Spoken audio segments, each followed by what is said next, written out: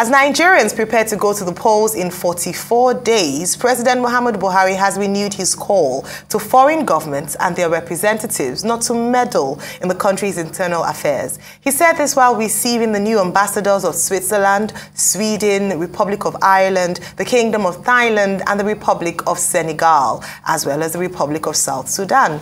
At the State House, Adesua Omoran here reports. The ambassadors arrived at the presidential villa.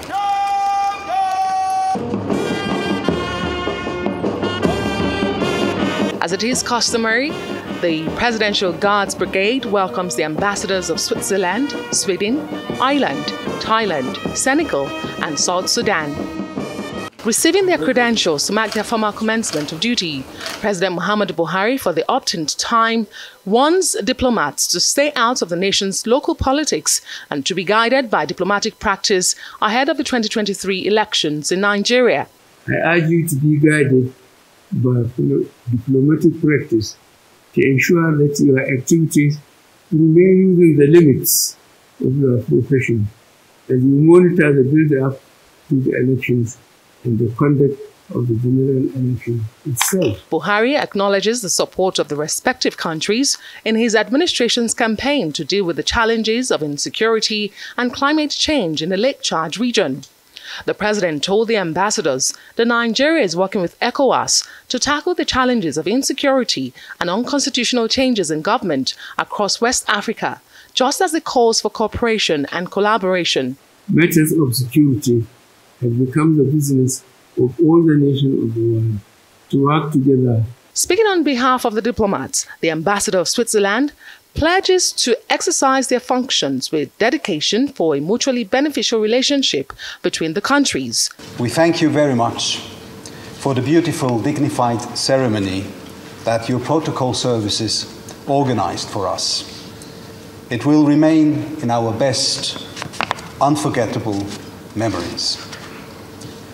We're all keenly aware of the importance of Nigeria to the well-being of the entire African continent, its role in international politics and its weight in the world economy. Each and every one of us is proud to represent his or her country and its interest in this great federal republic of Nigeria. This is the second time in 5 months that the president will be asking diplomats to stay within the limits of their schedules while urging them to build on the successes of their respective predecessors. In August 2022, while presenting letters of credence to the ambassadors of Canada and Mexico, Buhari urged foreign envoys to be guided by diplomatic practice to ensure that their activities remain within the limits of their profession in the build-up to Nigeria's 2023 general elections. Adesua Omoran, Arise News. Well, Rufai, a number of things to speak about with regards to the president's meeting with the foreign envoys. I mean, very spot on with the foreign envoys. They got their letter of credence, that of Switzerland, Thailand, and Senegal, and a couple of other countries out there. I think the Sudan I saw. Yeah, South Sudan. Yeah, South Sudan. I mean, but it speaks to the state of things and non-interference. And I was quite, excited when I saw South Sudan there as a country, because, yeah, they got their independence a couple of years ago. It's not been an easy path for them, but this was a country that we saw how they struggled for their independence. But it's well on point, President Buhari saying this, because we've had an historical antecedent of foreign interest meddling in elections. I can go way back the 60s. You can talk about foreign interest. I think a name that comes prominently to mind is the likes of the impute of the likes of Jack Foucault, on electioneering across, African states and all of that. Even as recent as the elections in Congo, that was discovered that one of French prominent businessmen, owner of the Vivendi Group, did interfere in the elections, gave some, advertising consent and things like that, to be able to help a certain candidate. And we've had that one too many times. If you go on the international scene, you remember even Trump's election, the interference of Russian meddling, how they meddled into that election and all of that. So elections everywhere in the world has some level of foreign interest. And it's good and well upon the president say, we don't want that because we're a sovereign independent nation. Because what happens is that when you meddle and you take a side, then it leaves everything out for chaos. And we should be very careful. And if you dial back home, you remember the case of, anyway, it was a democratic process, political process. Elections were botched. But the American ambassador then, Walter Carrington, did, lead the pro-democracy struggle in Nigeria and all of that. Some people have argued that was some form of meddling and all of that. But the truth has to be said. It is time for us to tell foreign interests to shut it out of our electoral system. And it has to be said. Because once, like I said before, you have foreign interest, it does three things. Number one, it invalidates the results. If you watch closely, one of the major points raised in the last Kenya elections was the fact that they got in some Venezuelans to come and manipulate the electronic system of voting. And that was a big allegation. And, it started a diplomatic breakback between two nations. We should be careful. Another thing it does is it divides the country. Once you have foreign elements coming to an election and you see it's open, they're taking sides. And that's why I was happy when Katrina Long said the other day that they're not meddling. The British ambassador says, High Commissioner, they're not meddling into Nigerian elections. That was a good, reassuring one. It divides the country. As we can see in the case of the last, I think, couple of elections in Abidjan, where you had Gbagbo and Alassane Ouattara. Abidjan used to be a very peaceful country for so many years. In fact, it was the bastion of peace. It was the only African country and the West African sub-region that never had a civil war and all of that. Abidjan was known to be, the bastion of stability. But guess what?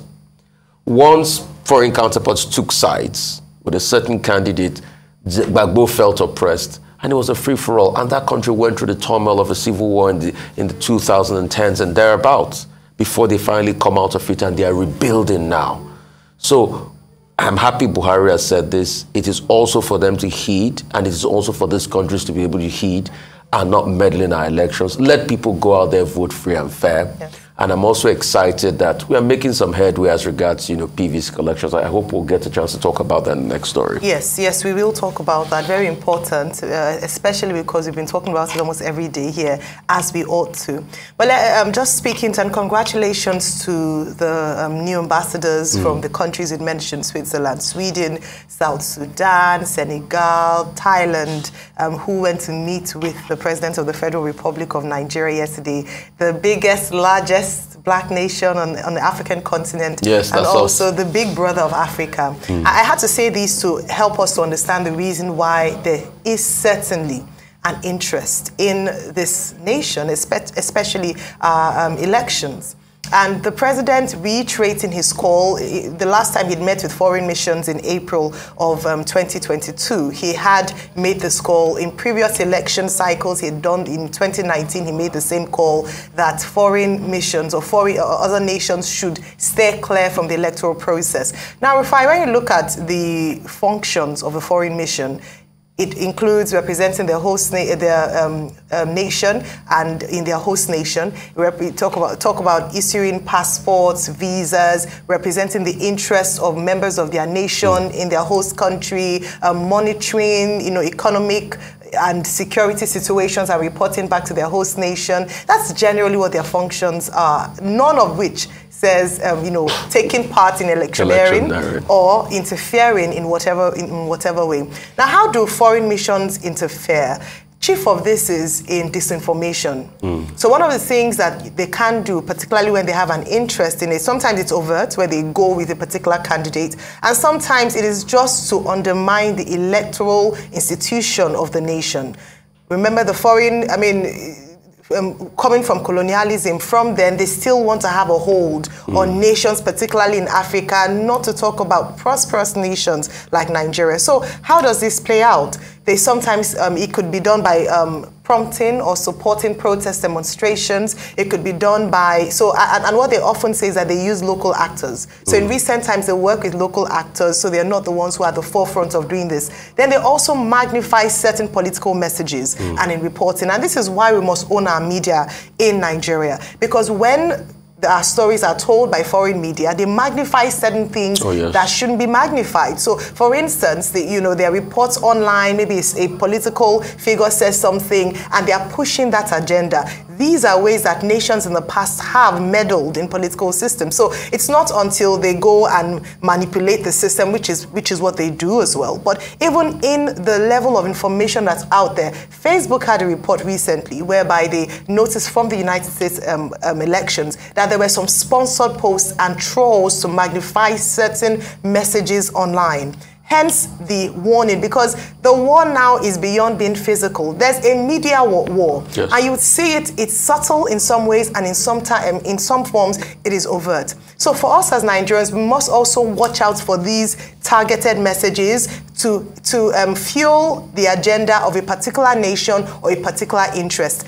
This is our election. We must protect the sanctity of our democracy and our sovereignty as a nation. And so thank you very much to the President for reiterating this call. And we hope, like you said, Rufai, that the nations will heed to this call. Moving on to the next story. Electoral body INEC has extended the deadline for the collection of permanent voters' cards, or PVCs, by 8 days. Collection of cards will now continue until Saturday, 29th January. Collection at the ward level has been extended by 1 week from Monday, 16th January to Sunday, 22nd January. The Commission says it is encouraged by the turnout of registered voters and the surge in the number of collected PVCs across the country. It says in some states, as many as 100,000 PVCs were collected in the last 5 days since the devolution to ward level started last week. Meanwhile, INEC says it's investigating allegations of extortion by its officials at some collection centers around the country.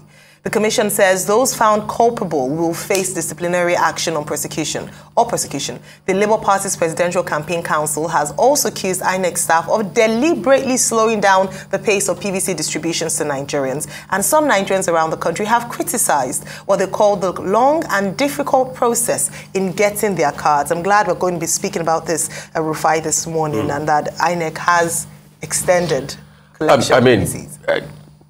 Kudos to INEC, but the truth is they had no choice. Because when you look at it, you cannot disenfranchise millions of people. I'm sure if they had not extended, a lot of people would have at some point next week probably gone to court and seek legal redress. Because between June and July, we had over 9 million people registered, 13 million people added to the register in this first process, although some people have been put out because of multiple registration and all of that. But give or take, you still have a fair amount of people out there, and these people want to vote. And these people are excited by their candidates, so they have a right to be able to vote. And the only best thing to do was to be able to extend it. But people should also watch the extension. The extension was 16th to 22nd, still going to be at the ward level. So the question is, how easy is this for you to collect at the ward level? I understand that there's a certain portal for INEC in Lagos alone, and I don't know for other parts. I think on their Instagram page, on their social media page, where you can scan a QR code and they'll tell you exact ward. Yes. All right? So if you do that, you scan your QR, they'll tell you exact what you go there and you get in queue, get there on time to be able to pick it up. Whatever you do, you must be able to pick it up. But that's for the ward level. But the extension now goes back to the local government. I think from the 22nd to the 29th, you go back to the local government. So this is ample time, 1 week on top of this, for you to be able to go out there and pick up your PVC. And also, INEC needs to look inward. There have been cases and allegations. In fact, the face of one prominent extortionist INEC staff was put out there on social media. We've had cases of people say, okay, you want to collect for you and your wife, bring 10,000 naira. And it is so sad we do this in this country. And we did it across board. Even remember when COVID vaccines came out? You remember how people were paying to get COVID vaccines? And we bust that story here. So please, INEC, you should also have people within your ranks to be able to evaluate. And if you want to catch thief, it's not by you saying, oh, report them. No. There's something we call mystery shopper in marketing. If I want to test the validity or the sales of my product, I have a mystery shopper go in there. So you should also have mystery PVC collectors that can scrutinize the process and be able to apprehend people like that. At least we did it in customs. You remember when the new customs man in charge of this custom office here, immigration, beg your pardon, office here, came in Ikoyi. He did that and he caught some people and he transferred them. So when we do more of that, we'll be able to get a hang of it. But it's a good one. Nigerians, now you have the chance, because this is a brilliant chance to change your country. Like I said this morning, a couple of tweets I put out there, I said, fellow countrymen, this is the best time we have to be able to bring back glory days. Some people have argued that do we ever have glory days? I say yes. To be able to bring back glory days that hitherto the palmer worm and the canker worms have been destroying our fruits of glory. And it's only elections. And please don't let anybody deceive you. These elections will count. If elections are not going to count, you will see politicians will not care about your votes. But they care about your vote. They are buying PVCs, they are stockpiling and manipulating because they know elections count. And the greatest weapon in the hands of every politician is you not turning out on election day to vote. So it's not just collecting your PVCs, you must vote. Yes. A certain candidate for House of Rep told me that you had in Etiosa, the constituents, he had over 300,000 voters and less than 50,000 people voted. You don't have a right to complain if over 300,000 people sat down at home. The elite class that keeps on saying you want to change Nigeria, this is not the time to take a vacation and travel to the UK and go and sit down and say, oh, vacation. I fear violence in the Nigeria electoral process. You are worse than people that are doing evil in the country. If you do that, abandon your country during elections and say, I fear violence, let me just go and sit down in the UK. And it's so easy for you because you have properties in the UK. This is your own country. Please sit down. If all of us can vote, we can truly change our country and we can vote wisely, scrutinize the candidates. Brilliant, absolutely. Now, like you said, let me start from where you stopped in terms of people who deliberately move out of the country or just move themselves from the electoral process because of fear of violence. The truth is that, like you said, one of the very effective ways of ensuring that we tackle these things collectively is through our votes and by voting. You have a civic responsibility to vote as a Nigerian citizen.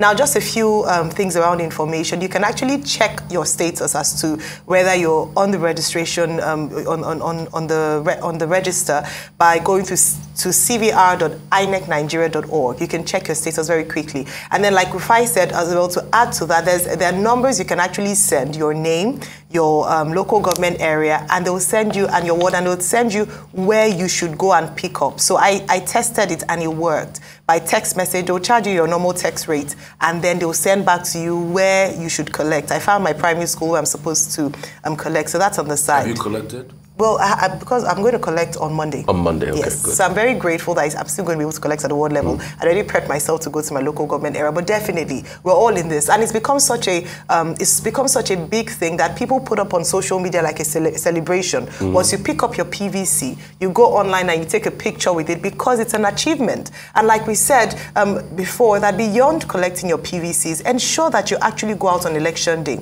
Now, away from that, INEC is doing their sensitization campaign. I also want to call on religious organizations and private organizations and other organizations to work hand in hand to enable and encourage their members to go out there and get their PVCs.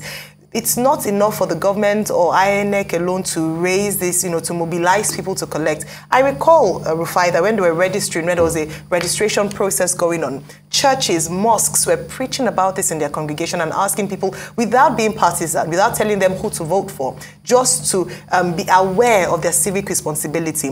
I believe that there's a multi-stakeholder approach that can be done to encourage, because the numbers are abysmal. The numbers of people who are going to collect their PVCs compared to those who registered are disappointing. Yes. We cannot complain later on if we're not encouraging our members. So there was also a time when organizations were giving days off to their staff members to go out and register. In the same vein, can we appeal to you to give your staff time that is concentrated, that is just particularly encouraging them to go out and get their PVCs? Because many people will say because they close work late, the offices are open from 9 a.m. to 3 p.m. This is within working hours. Yes, they're open on Saturday and Sunday, but why don't you contribute to the growth of this nation by encouraging your staff members to go out there and pick their PVCs, run competitions?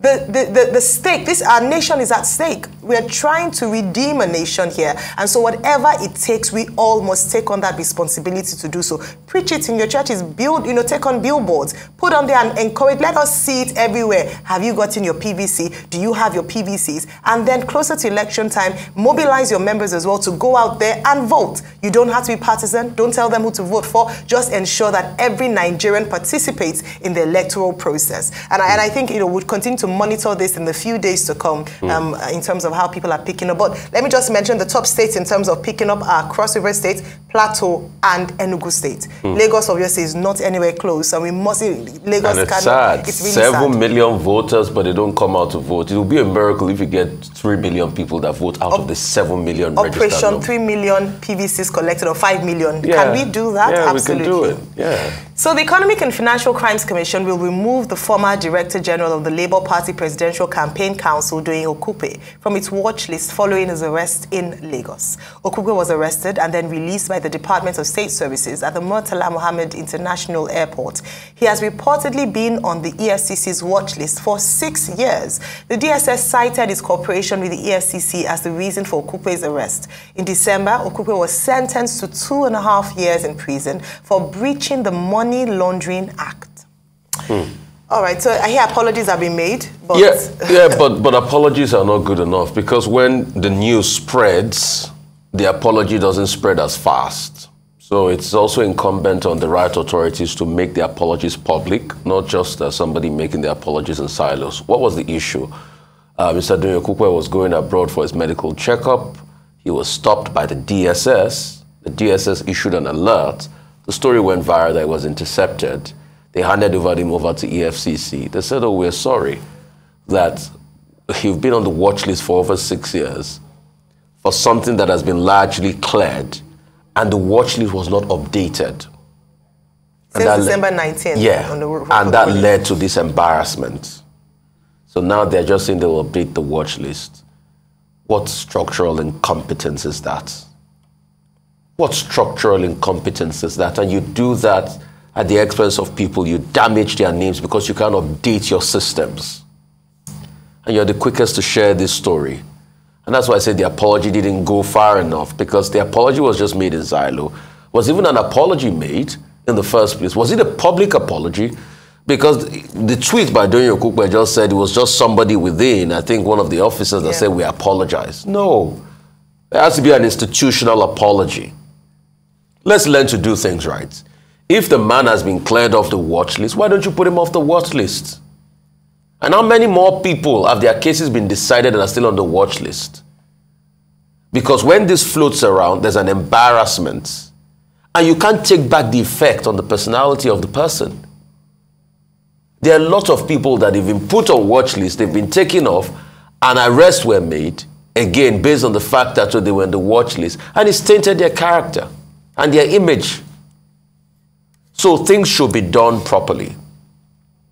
Apart from the cocoon apology, it should be made to be done properly. And all of this is also a big deal because it's politics season. But here we will get to the nitty-gritty. What are the facts of the matter? These are the facts of the matter we have said. The fact of the matter, I was arrested by the DSS, taken to EFCC. EFCC said, we are sorry. We did not know that this has been cleared. We should take you off the watch list. That's the fact of the matter. Because we've seen a lot of political spin to it. And that's why we say, see, rather than political spin this season, let us dwell on the issues. It's a time of a lot of political spin. That's the way politics work anyway. But can we have a new set of thinking of politics where we can talk about things that will grow our nation? Because we fail to realize that 2023 election is a fight for the soul of Nigeria. If Nigeria will continue its abyss of hopelessness, your vote will determine that. And if it will be redeemed with renewal of hope, your vote will determine that. And if it will be a better day for our country, it is you that will determine that. No other person will fix your country for you. So let's focus on the main important issues this campaign season. So I think we've cleared that. Yes, we've cleared that. Thank you. I mean, not a lot to add to that. Just to mention that he was convicted on December 19. He was ordered to serve a custodial sentence of 2.5 years or in lieu of that, a fine, which he has paid. And this happened because they said they did not update the watch list. We've spoken to this, and you malign the character of a person, discredit his person. In reports, it was said the immediate former DG of the campaign of the Labour Party. So there are far-reaching implications. Oh, yes. It's not just on the person of Mr. Dunyo Kupe. It's also, number one, his track record, his integrity, and of course, the integrity of the party that he belongs to. Yeah. At the risk of politicizing this, we must politicize it because this is election season. And like I said earlier on about disinformation, we also found in reports that disinformation is not just from foreign actors.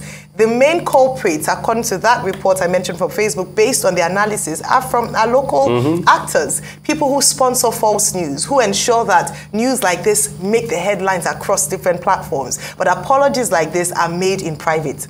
I hope that the EFCC, who had put him on the watch list and who have now come to say was erroneous, would apologize to him publicly. I doubt it very much, but I'm hoping that they would take out one or two headlines themselves to let the public know, because this is a public figure, he's a public personality, and he has his reputation at stake. Naturally, or ideally, he would sue for libel. He will sue for defamation of character, but I doubt very much if he will go ahead with that, just so that they settle things amicably. But again, you pointed out something really important, Rufai, in terms of how many more Nigerians who do not have a name or status, who have been wrongfully accused, wrongfully arrested, and just detained, and then also, sorry, we made an error. Too many stories that shouldn't happen. Trust me, should clean up their books. You don't want to go to Nigerian prisons. Goodness me. Well, that's all on the news headlines.